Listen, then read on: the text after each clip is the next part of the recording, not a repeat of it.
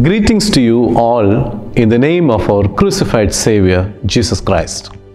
The Church of South India, Department of Pastoral Concerns, is pleased to bring to you a series of Lenten meditations on the theme, Cross, a symbol of renewal and hope. Starting from today, we will be premiering meditations on different shades of cross every morning. We hope and pray that these meditations will allow us to rediscover the meanings of cross for our life. The cross is not just a symbol of love and sacrifice, but it is also a call to self-denial. It challenges us to deny ourselves, to take up our own crosses, and to follow Jesus. This self-denial is not about rejecting ourselves, but about letting go of our selfish desires and our reliance on life-negating realities of this world. It is about making room for God as well as affirming the importance of other people in our lives. Lent is a time of reflection, repentance, and renewal. We are called to meditate on the Word of God and its implications in our lives. While we reflect on cross this year, we focus on cross as a symbol of renewal and hope, to understand the transformative power of the cross. The selected themes and scripture references for these Lenten days provide unique lenses to understand the significance of the cross and its relevance in our contemporary context filled with multiple challenges.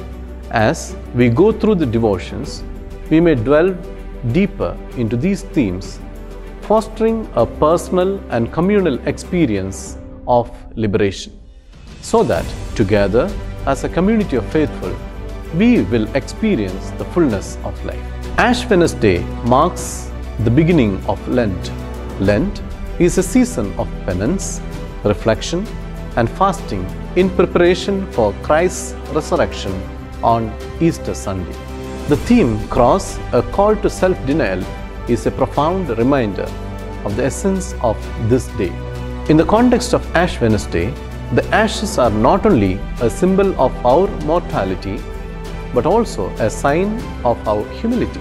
They remind us that we are not the center of the universe, that we are dust and to dust we shall return. But they also remind us of our capacity for renewal, for rising from the ashes just as Christ rose from the dead. In the Old Testament reading for today, the book of Prophet Joel, chapter 2, verses from 12 to 20, the prophet Joel is exhorting the people to repent. Jewish community had an interesting cultural practice in those days, and that was to show their grief by ripping their clothes. When they hear of the death of a loved one, or about a defeat in war, or any other bad news, they would wail and tear their clothes. God is saying that it is not enough to tear the clothes. God wants a broken heart more than torn clothes. With many people, it is all an outward show, a lot of weeping and wailing, an outward demonstration, but there is no real change in their heart. Prophet calls people for a genuine repentance. It must be a change of heart. It must be a complete and holistic repentance. It must not be a superficial repentance, like rending the outer garment. It must not be an outward repentance. It must happen in the depth of our hearts. Return to me with all your heart, with fasting and weeping and mourning. Joel chapter 2, verse 12. Paul witnesses to this transformation in Christ while he was speaking to the Galatian church. He says, I have been crucified with Christ, and it is no longer I who live, but it is Christ who lives in me. And the life I now live in the flesh, I live by the faith of the Son of God, who loved me and gave himself for me. The cross, a symbol of suffering and sacrifice, is also a lighthouse of liberation and life in abundance. Through his death and resurrection, Jesus Christ has set us free from the bondage of sin and death. offering us the fullness of life. This liberation is not just spiritual, but also encompasses socio-economic and political dimensions resonating with the realities of each of our lives. It is very important in a time such as this.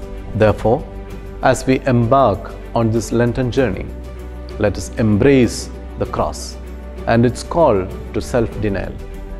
Let us strive to live not for ourselves, but for Christ, who loves us and gave himself for us. And may this season of Lent be a time of deep spiritual renewal for all of us. Shall we pray? Jesus, enable us to understand cross as a symbol of our renewal and hope. Engage us with your scripture and enlighten us to renew ourselves. Amen.